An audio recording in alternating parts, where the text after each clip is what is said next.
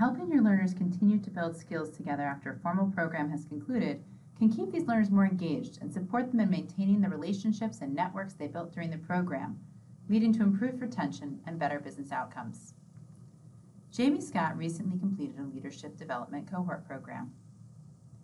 She's been using HMM Spark to help develop certain skills on her own and to share resources with her team, but now she has a new way of leveraging HMM Spark to continue to learn with her cohort after their official program has ended.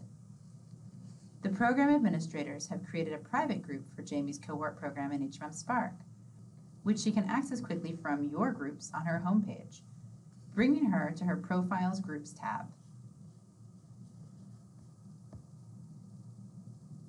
A private group is just visible to site administrators and those who have been selected to be part of the private group. When they created this group, the program administrators tagged it with the Spark skills that this cohort should continue to focus on. Whenever a member of the cohort completes content with one of these tags, it automatically populates the group feed. Jamie can scroll down the group feed to see what her colleagues have been completing, rating thumbs up, and sharing.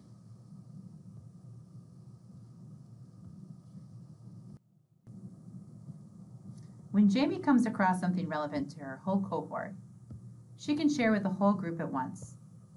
Before she shares, she notices that this video has a Learning tab. She looks down the Learning tab and she thinks that this discussion question is particularly compelling. So she copies it into her message.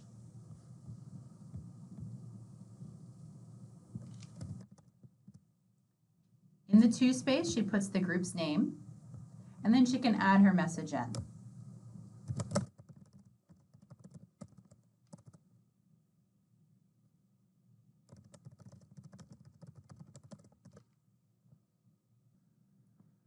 Once she's put her message in, she can just share this message with the 10 members of her cohort.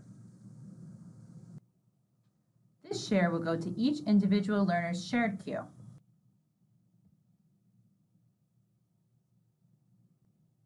Each group member will also receive a notification within HMM Spark and, depending on each learner's personal settings, an email alerting the learner to the shared content.